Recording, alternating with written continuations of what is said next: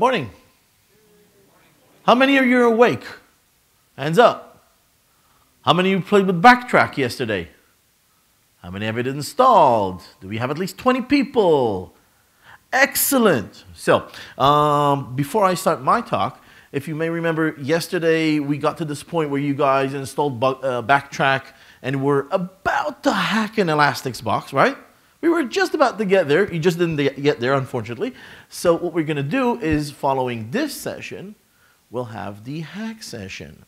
Now, I've already set up for all of you, check it out, you have 29 Elastic servers ready to be hacked. No, here are the IP addresses. Right, that is true. What is the Wi-Fi SSID, please? It's Asterisk Dev something. Or Astricon Lab or something like that. It will give you a DHCP address, so we'll do this later on. We'll be bringing in another projector to have it screened here, so we'll be able to see what people are doing. And no, we're not going to show Backtrack. We're going to show the results of what you do on Backtrack on a specific server. So we'll have one server on the screen, and I want all of you to start hitting it. Now, I'd like to thank Jared and Bluehost for bringing that box, which is, by the way, awesome. I need to get one of those back home. I have no idea where to, but it's awesome. So thank you for that. Yeah. If it would, well, it fits in my luggage, but then everything else won't fit. No, it won't. No, they won't. Trust me. Okay, so let's start. So, session is called CSI VoIP, analyzing a PBX fraud, or where should I point my finger? Who am I to blame for losing $400,000 worth of cash in a weekend? By the way, I've seen that happen.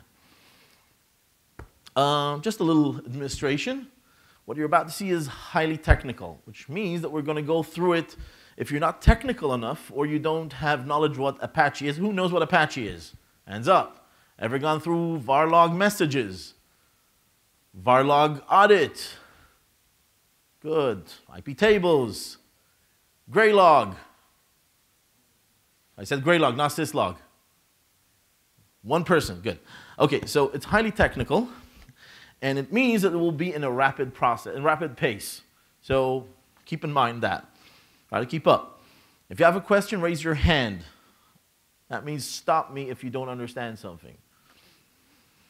And I will be available later on, so no big deal there. A bit about me. My name is Neil. What I do is, people ask me, what do you do with Asterisk? My answer is yes. That's my answer. I do everything with Asterisk. I've been cracking at the keyboard since 1985, which means I'm old school. And cracking at Asterisk since 2002, which means I'm a dinosaur. But that's something else. This is not CSI VoIP. This is the result of CSI VoIP. I don't know if any of you heard about the various crackdowns on fraudsters. There was a team in Romania hacking PBX systems over a period of 3.5 years. $6.1 million. You know how much money that is in Romania? That's a shitload of Ferraris. Trust me.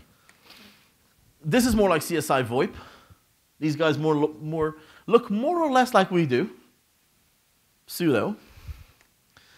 So what we're going to go over is, A, here are the steps. Get the primary evidence. Normally these will be your CDR records. This is your proof that something happened. Now if your hacker is good, he will delete those. I've seen that happen. Okay? Try to extrapolate what device or extension got hacked and how it was hacked. Normally that information will be available from the CDR. Eliminate possible candidates. Any investigation is a procedure of elimination. Anybody seen Sherlock Holmes? Same process. Eliminate what's available. Examining log files, we'll go over that. Try to recreate the hack. Now, this is a very important step. Now, in most of our investigations, we've encountered normal vulnerabilities that were out there in the wild. We knew what they were. Sometimes we've seen something completely new, and we tried recreating it. The recreation part, if you're able to do it, is the most important one. Why? A, you will learn from it. B, make sure you tell everybody. And I do mean make sure. Publicize it. Of course, fix and protect if you can. There are situations where fix and protect are not your friends because simply you can't do that. So let's talk about primary evidence. Up to now, everybody with me? Yay. Okay, so primary evidence. Let's be completely honest about what fraudsters or PBX hackers do. They don't give a rat's ass about covering their track. They come in, they hit you for $10,000, and they go away. Why don't they care about covering their ass? Very simple. Because the chances of any of you finding who they are nil. Zero. Zip. Just so you'll know. Sorry. Yeah.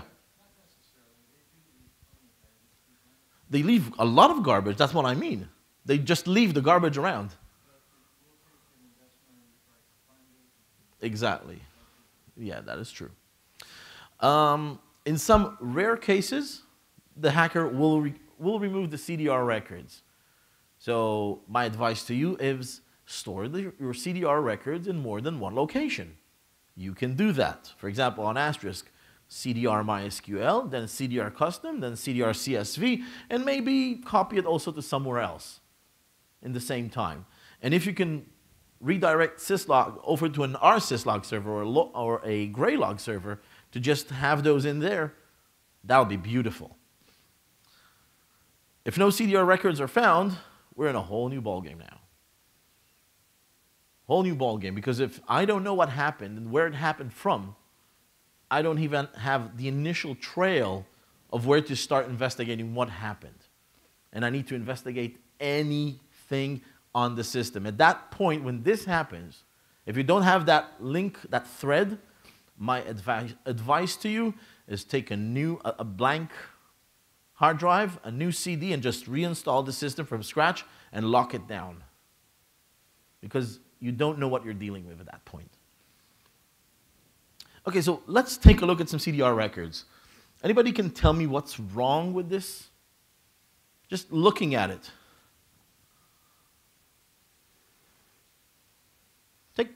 Take a few seconds. Let's try looking at it and say, okay, what is wrong with that? Yeah. What did you think? Share. There is no right or wrong answer. Yeah. The extension where? 900 number where? Which record?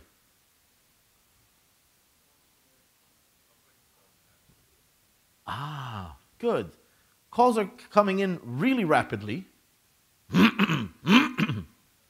Look at this. This means that extension 200 over here, where is my mouse?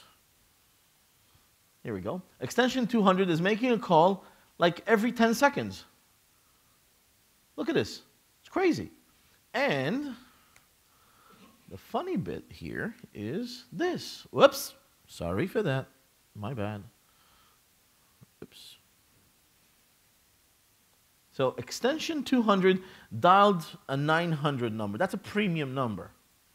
Okay, and the previous records show the same extension trying to dial to an 019 number. Now in Israel, 019 is one of the international prefixes. We have about 9 of those. In the US, we've got 011, right? In Israel, we got 001, and then 00, then 012, 13, 14, 15, 16, 17, 18, 19. Each one of those is a different operator. So there is definitely something wrong with that. So why is extension 200 making consecutive calls to the same number over and over again? This means something funky is going on. Somebody's trying to do something. So Step 1, rule out a network hack. What does that mean? Check your firewall and validate the following. A, SIP access is allowed from known hosts only. Now, I know that most of the presentations here said, okay, I allow a certain network, for example, level 3. No, level 3 uses an SBC. Usually they will have 1 or 2 or 4 signaling addresses. Allow those in only, not the entire network. Media, that's a whole bit different ballgame, but signaling, only for a certain host. RTP access is allowed generally, but is limited to ports 10,000 to 20,000 or even a lower range. Try to limit that as well. Normally, Asterisk does RTP between 10,000 and 20,000. For a small office system, even a range between 10,000 to 11,000 will be more than enough for a small office. Try to limit that gap as much as you can. VPN access from remote networks do not allow access to the PBX. Now, that's something that most people tend to forget. VPNs, I trust my partner. Do you trust your partner to do your security? The answer is no, but the minute you put a VPN site to site between you and your partner, you've literally said, I trust him to do his job right. If he fucks up, it's in your court. So in this specific case, what did we find out? SIP access was allowed from carrier side only. Sounds reasonable. RTP access was limited to port 10,000 to 11,000. That's reasonable. VPN access allowed access to everything. It was completely open. So that's something first to go about, okay, that's one entry point, one vector we need to make sure wasn't exploited. Step 2, check your routing table. When I say routing table, there are multiple routing tables in an IP system. Can you name those? Anybody? Anybody not sleeping? So we have routing tables at the IP layer, and we have routing tables at the voice layer, deciding what goes to which trunk, right? So look for misconfigured prefixes or misplaced wildcards. Wildcards on Asterisk are one thing that very few people really understand, how they work, specifically if you're using free PBX, right? How it goes about and does that magic of saying, oh, this goes here and this needs to be rewritten like that. How does it do that? What takes precedence? Make sure you understand that. And look for special services routing. Now, many times I've seen systems where people go about and put specific services into their routing table. But if they do it with a wildcard, you end up with something which is completely unmanageable and untraceable. Very hard to find. So what did the validation in this case give us? Outbound words were configured with wildcards. Okay. We were thinking, well, we normally do that with wildcards, no? How many people have configured an outbound route on FreePBX going _X dot? Nobody? Come on. Not just because I said everybody knows, okay, it's wrong. I won't raise my hand because I'm going to look foolish, right? Okay, make sure you lock those down. There are certain rules to how you route. Okay, there were no limits on the length of the wildcards. That's automatically an issue because that means that if there is a buffer overflow somewhere or something inside Asterisk is misconfigured somewhere else, I may end up with a routing loop inside. And again, calls will go out the way they shouldn't. There were no blockage rules for premium services. Block premium services. Now, here's a question. What are premium services? Here in the US, what are premium services? What? 0900 numbers. Okay. International prefix 44845. That is UK 845 numbers. Is that premium service or not? Who said that? Depends. Depends on what? Depends on the carrier. That is a good answer. Why is that? Because 845 in the UK is considered a regional number. Normally it's about 10p. 26, 28 cents routing from the US. Another question, 4479, 791 in the UK, 75p a minute. Woohoo! But that's a mobile number, that's not a premium number. Got news for you. There is such a thing called IPRN, International Premium Rate Numbers. These are normal routing numbers that you can get all over the world, and you get kickback on those. These are used by mostly fraudsters or TV stations that want to generate cash. Improper outbound rules order made a wildcard rule capture all outbound dials. What does that mean? It means that if you misordered your routing rules, they have no meaning whatsoever. It's pointless. It's pointless to have 8 or 15 rules and then a wildcard rule above them all, and it will just capture everything. It just makes no sense. I'm very much aware that most of this stuff is, you're saying, oh, that's common sense. I don't need to think about that. How many of you have technicians doing the work? Hands up, I want to see. So we got about, I'd say about 20 different integrators in the room who have technicians. How many of you can vouch for all your technicians saying they don't do these mistakes? Ooh, nobody raised their hands. Gentlemen, you have a problem, don't you? Okay. Check the extension hacked and validate.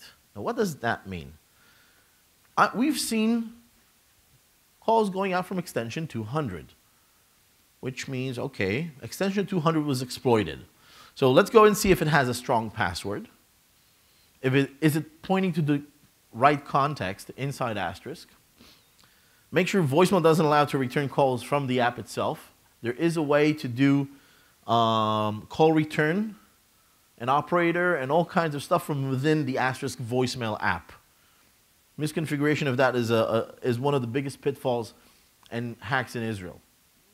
Seen dozens of those. Make sure the extension has a network limitation. Nobody can register to it from whatever they want. In our case, this was the result. There is no extension 200. There never was. What happened here? So, call this part reflect and fork. What does that mean? It means look at what you've got. Anybody watch House? Well, it's gone now, but anybody like that show? I love House. There's this point where he sits next to the board and goes and just eliminates everything, and then goes, it's that. So it's exactly the same. It's a differential analysis of all the data that you've got. Review the facts. Network allows access from a VPN network, but that can be understood in some circumstances. I can understand, if something like that can happen. Wildcards are used in the routing table, and the order is wrong. Okay, so somebody goofed off. Calls were made from an extension 200, but extension 200 doesn't exist. Okay, at this point, it gets a little weird. What does that mean? That immediately points me into a specific portion of an investigation. It means that something happened beyond the SIP layer, beyond the PBX. And I have to start thinking what really happened. So we have two possible forks. PBX was hacked, extension 200 created, exploited, then removed. Another possible fork, PBX wasn't hacked, but a remote device was exploited in some manner, causing the fraudulent calls. These are your two possibilities at this point. Now, I'm not saying that these are your only two possibilities. For this specific case, these are. But if you will investigate a different case, other forks may exist. Sometimes 2, sometimes 4, sometimes 10. Depending on the size of the hack, depending how many extensions were exploited, depending on how many cases inside the system you see. Sorry to tell you, boys and girls, you check both. You don't go about and say, okay, this is what I'm going to check. You check both. If you have 4, you check 4. You have 10, you check 10. If at the process of doing one, you've eliminated 2 others, great. But technically, you have to go through all of them. Any of you ever done cyber forensics in the past? 2 people in the room. 3 people. So you have to go through everything. Fork 1, classic investigation. You've taken fork 1 and you say, okay, something happened here beyond the PBX. Something happened here beyond the PBX level. It's at an operating system. It's a service, some other service was exploited. At this point, you have to check everything. Apache is your first candidate. Why is Apache your first candidate? Check the Apache logs. Because we're working with web-based applications for management. Maybe they were exploited. Maybe there is a cross-site script being able to do in there. Maybe it's an injection. Who knows? Check your log files. SSH, same. Now, SSH is a wonderful thing. Wonderful thing. It's, as we much like it when we say it's a secure thing, if your Apache is insecure and there is an injection capable in there or a cross-site script, I've seen systems where SSH was replaced by a different binary with like 4 different backdoors. Webmin, Plesk. Anybody uses those? Who uses Webmin? Why? Use the console, my friend. It is much faster and much better. Okay. Okay, Telnet, FTP Finger. Whoever hacked the system through Finger? Anybody runs Finger anymore? Did you know that some of HP's Unix environments can be hacked through Finger by using a simple pipe? HPUX. Who knows? Okay. Trojan horses, of course. Trojan horses are one of the things, it's very hard to find them, simply because they look like something really valid. It's not like it's a this beep Trojan horse process. Usually they will replace your SSH and it would look exactly the same. Various rootkits, yeah. Fork 2. And this is something that I like. And this is, I use this slide in many of my presentations, and it's pretty funny because our UK office is right above the Sherlock Holmes Museum on Baker Street, so it's really funny. So in one of the books, Sherlock Holmes says, when you have eliminated all which is impossible, then whatever remains, however improbable, must be the truth. Now, PBX hacks are kind of funky because we all know the result. How it got there can be completely convoluted. I've seen stuff people do. They called the system through this PRI and then dialed an extension, hit hash because it had a dial command, an internal dial command with the teak parameter, and then went into call forwarding, forwarded that extension to a different number, which is a premium number, and then had a dialer call into that extension 60 times. Awesome, no? It took me 4 hours to understand what I was looking at. 4 hours. Face it, we're all lazy. Or should I say, we're not lazy, but the thing is that we're busy. How many of you have marketing people come in every day? We need that feature now. We need that feature yesterday, 2 days ago, a week ago. Right. How many of you have a normal feature release policy for your PBX system or your telecommunication systems? Nobody. Jared is about to faint. So basically we're busy, we're lazy. So we do the minimum we can to get all these marketing people off our back. Stop bothering us, we have other things to do. While we do that, we kind of neglect the rest. So remotely exploiting a device is very much possible. In fact, we're so lazy that setting up passwords for the phone's UI, who set up passwords for phone UIs? Oh, we've got a room of about 50 people and there are 8 souls in the crowd. Wow. Allow direct IP dialing to the IP phone. How many of you disabled that? Same number of people. Okay. Not updating device firmware when required. How many of you do an automatic firmware update? 1 person in the... 2! Wow! Not enforcing a proper security policy for VoIP devices and endpoints. Anybody has that at all? One person. Okay, allow our system to be enumerated at ease. You know, auth reject, and how many of those? Okay, everybody should bring them, yeah. Leave our console completely open. How many of you actually gone into asterisk.conf and removed the TTY9 from the console? Yes, Jared, great. You know, you go to console, you Alt F9, and you have the Asterisk console. Now, the funny bit is that you do exclamation mark, and you've got a shell at root level. Awesome. Can you add any? Anybody has more to add into these? Yeah. If then you get that specific privilege. Yeah, normally you're right. But the problem is, and here's a problem that I've noticed, is that most of the people installing Asterisk and running it, in 95% of the times, don't have an idea what that means. Now, the fact that you have a room right now where we have about 80 people here that actually know what Linux is and permissions and so on, that's awesome. But I'm promising you that most of the technicians that work for most of the guys that raise their hand saying, we're integrators, have no idea what a permission is. Simply because they don't. And if they do, they'll just break it because they'll say, oh, the permissions, I'll change it to root. That'll make it work for sure, right? Sorry. So examining the device. Check call forwarding. Call forwarding is a wonderful thing. Most phones will enable you to do call forwarding by an API. So you can actually go to a SNOME phone through a web interface, which is, by the way, completely insecured, and just tell, call forward all calls to the so-and-so number. It's awesome. Simply awesome. Now, about almost 3 years ago, I've done a project with Vodafone in the UK where we tried unifying the interfaces of SNOME, Polycoms, and some other phones.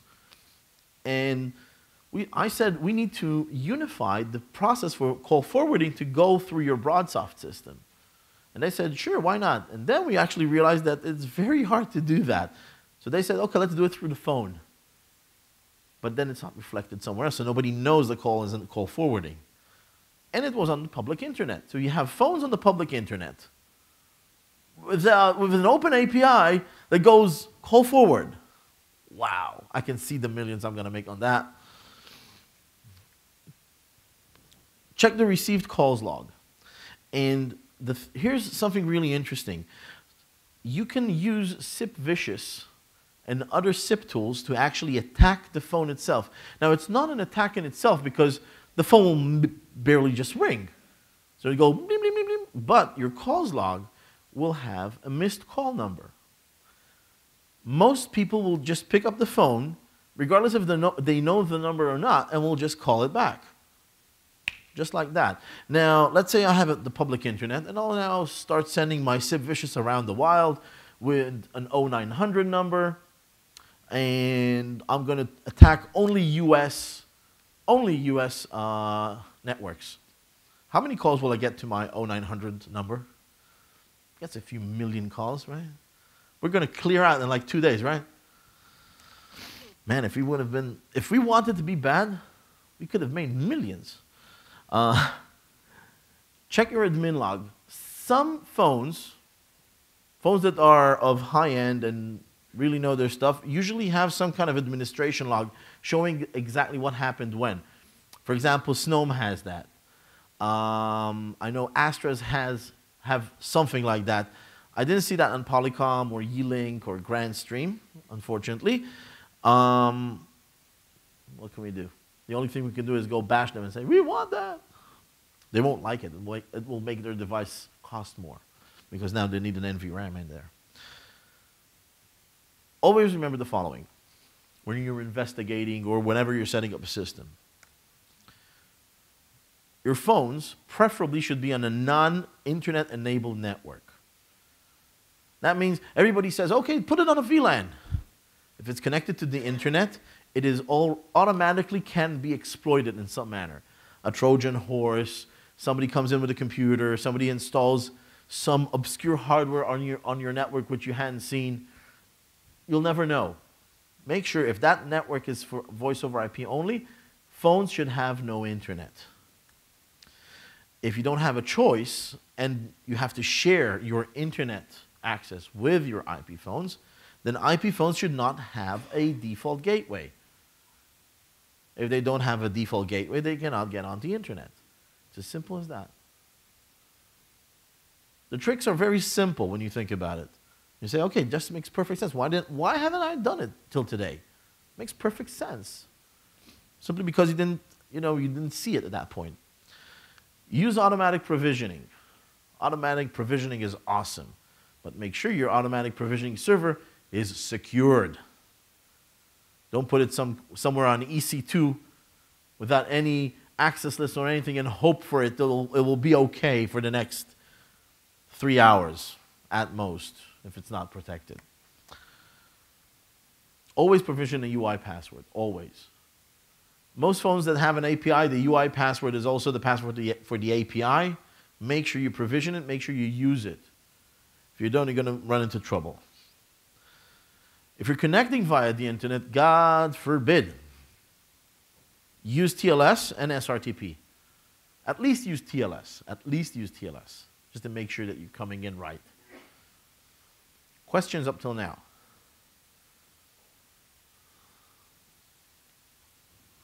Okay. Anybody? Okay, yeah.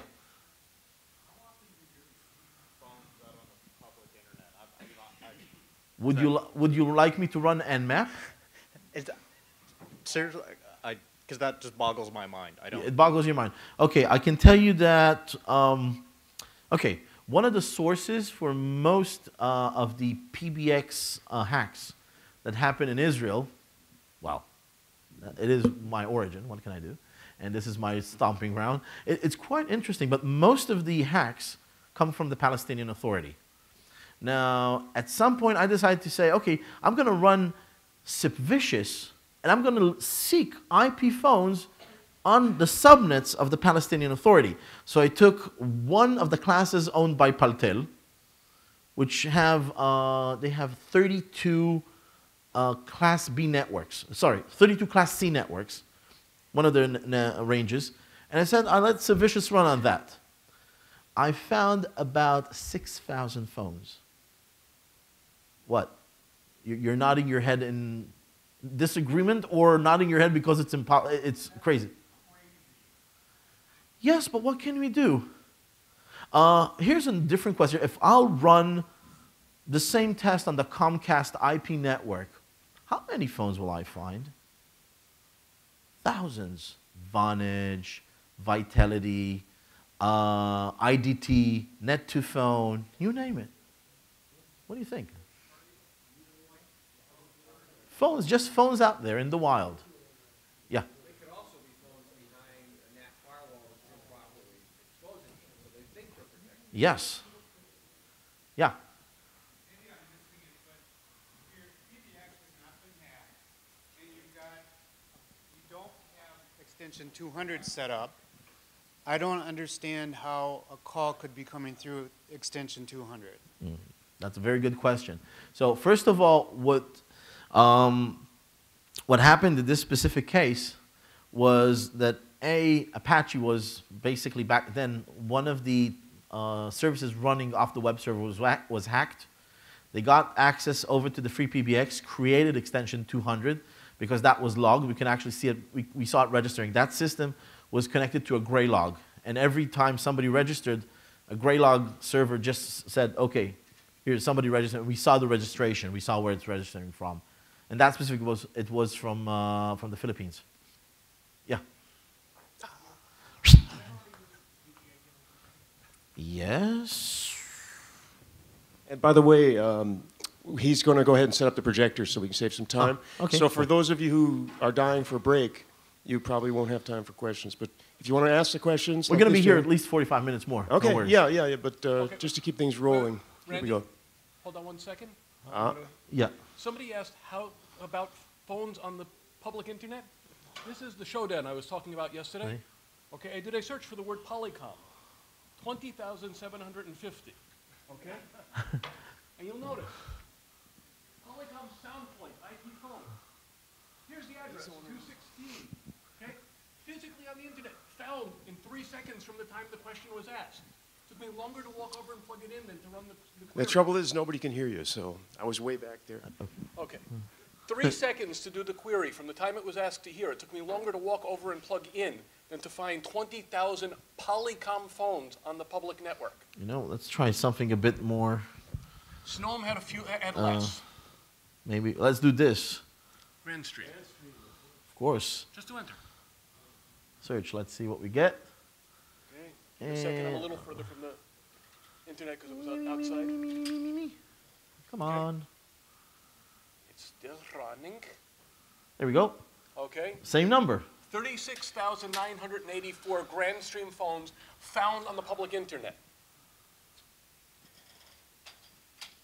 20 seconds to run the damn test. They're all You want a turned list and start working? Yay! Come on! This is why you change passwords. This is why you change names. This is why you hide things behind at least NAT, if nothing else. But I mean, come on. NAT's not going to save any of these. Okay, some of them, I can do a search and add Atlanta in here, and then we'd find out how many of them are here in town. Anybody? Go knock on people's doors. We got Czech, we got US, we got Italy, we got, what else have we got in there? It's awesome. Okay, top U.S. countries off to the left. Yes. United States. Colombia, Canada, Finland, Argentina.